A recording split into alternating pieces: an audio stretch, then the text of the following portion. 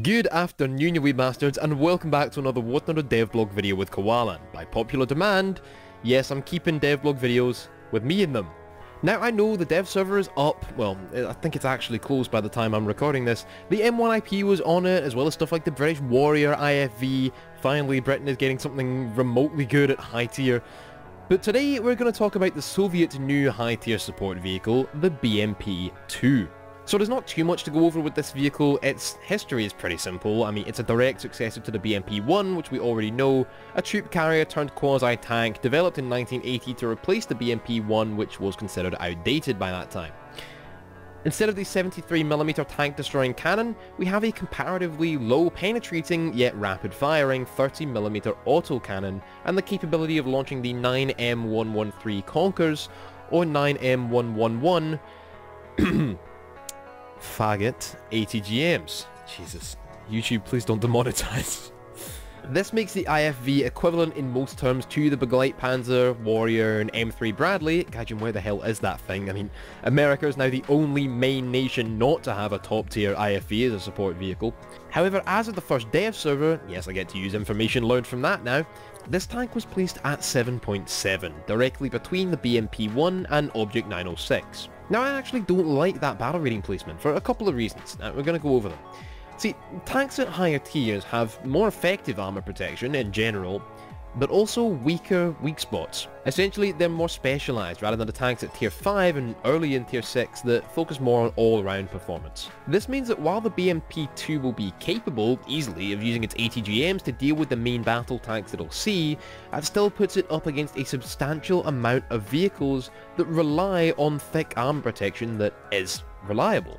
To clarify, I'm talking about the Mouse, the M103, T-32, King Tiger 105, etc. The BMP-2 can of course use its ATGMs against these vehicles, but its gun will effectively be a paperweight at that tier, only existing to eliminate SPAA and potentially aircraft as well. To actually use it for side shots, you have to be up-tiered, and up-tiered quite severely, to 8.7 say, where armor protection really ceases to matter, and this thing can function as a proper support tank.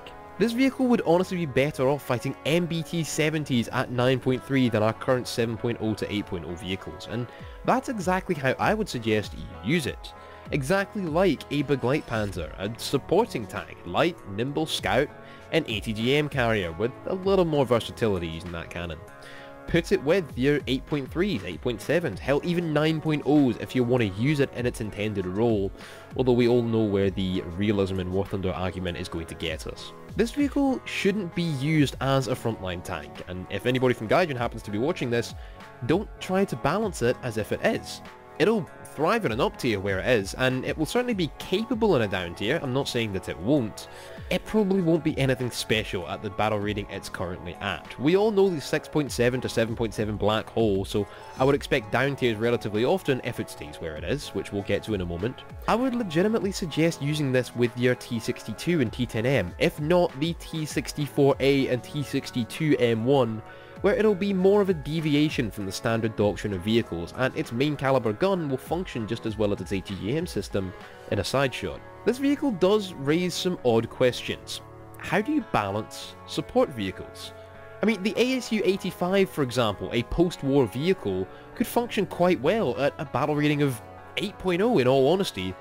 It's designed to be a light, nimble thing taking advantage of weak spots in the armor of main battle tanks.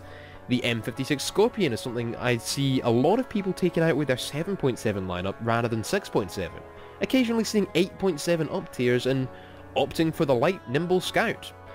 The RU-251, people have long since said that it's better up tiered to as high as 8.3, and when it comes down to it, there are a ton of low tier vehicles that could function very well at high tier. The M18 Hellcat, for example. I have a blast taking that thing out into 9.0 battles. These tanks, however, would perform abysmally in the middle tiers, 6.3 to 8.0, and while I'm not obviously saying that you should up tier your M18 Hellcat to 9.0 often at all, or that it should have its BR raised, even though it probably should be put up to 5.7, but it does raise the case of these very modern support vehicles, the Warrior, the BMP-2, the Bradley when it eventually comes, and I'm sure it will. These were used in very recent conflicts and are still in service to this day. These could be balanced down in the tiers, sure, where their guns would allow them to function as proper tanks. but they could also see more effective use at top tier as support vehicles rather than in the middle, where they don't really function at all. These vehicles deserve to be treated differently, rather than just another tank in your lineup.